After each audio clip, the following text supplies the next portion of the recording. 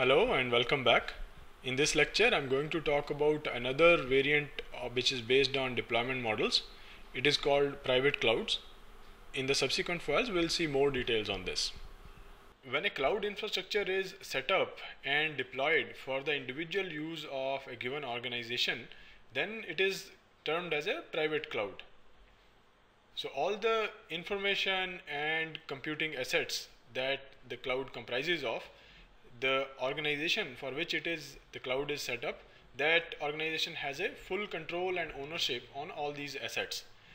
In fact, one of the earliest manifestation of cloud metaphor originated from the data centers where the virtualization technologies were used to consolidate different resources, and this setup later became what we know today as private clouds. In fact, Amazon is one early player where they were initially trying to set up the computing infrastructure by using virtualization, and they had consolidated their data center resources and later thought that it is a good business value to offer those resources to general public, which is what we saw in the earlier lecture where we talked about the public cloud. It seems that precursor to that in most enterprises was the private cloud. That is what we know today. But then, before the term came into widespread public use, what was existing there is the data center that was using virtualization technologies to consolidate the resources, and internal to the organization, anybody who wanted to obtain the computing resources, they were using the similar techniques to give the virtual machines to the individual divisions or individual users within the enterprise.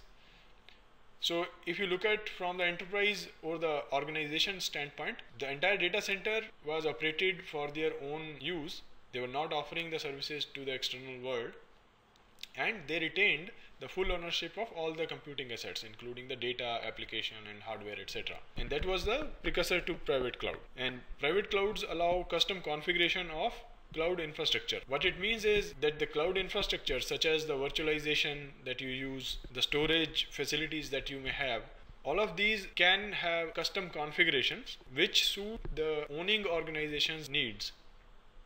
If you compare it with the public cloud, you are not as a consumer able to request or make changes to the underlying infrastructure. Whatever they are offering you, you have to make use of only those kind of resources. For example, let's say if the public cloud vendor is using some type of a virtualization technology, let's say VMware or XCN, you cannot request them to change the virtualization to something else. Whereas in a private cloud, you are free to make such changes if your business scenario requires you to do so. So in that sense, you have a lot of flexibility also, because you own the entire infrastructure and the setup, so you can customize it the way that suits you best. But often the virtualization layer uses a homogeneous virtualization technology, because that makes the management of the underlying infrastructure very easy. These are the characteristics which a typical private cloud will have.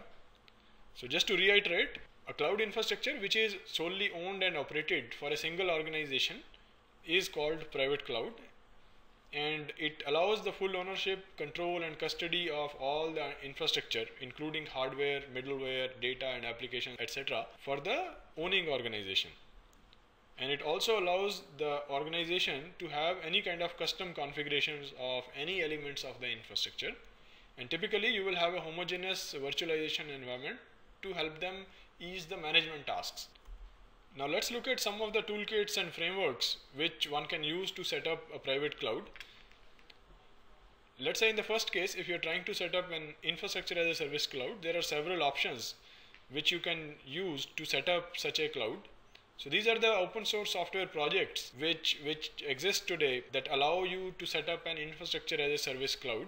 OpenNebula, Eucalyptus, Apache CloudStack, OpenStack and Nimbus, etc. So these are the early projects which can be used to set up an infrastructure as a service cloud. We have seen in the infrastructure as a service clouds details that how you would set up, what is the architecture of an infrastructure as a service cloud. And there also we pointed out that these are the pieces of software which you can use to set up such a cloud. And similarly, for case of a platform as a service cloud, there are some options. AppScale is one which gives you very similar functionality as Google App Engine does. And from VMware, you have Cloud Foundry Micro Edition, which you can download and install on your local machine itself. and you will be able to provide web applications which can be deployed on such a platform. Similarly, for software as a service, we haven't listed it here, but as we have seen in software as a service case, it is essentially a software application which you are offering as a service. So in that sense, I think anybody can write some application regardless of where it is deployed, whether in-house or on some sort of a cloud platform, and offer it as a service to general public. So there you don't have any standard which you can say that these are the applications that can be offered as a service. You can write any arbitrary application, any functionality, and offer it as a service to general public. That's pretty much it in this short lecture. Thank you.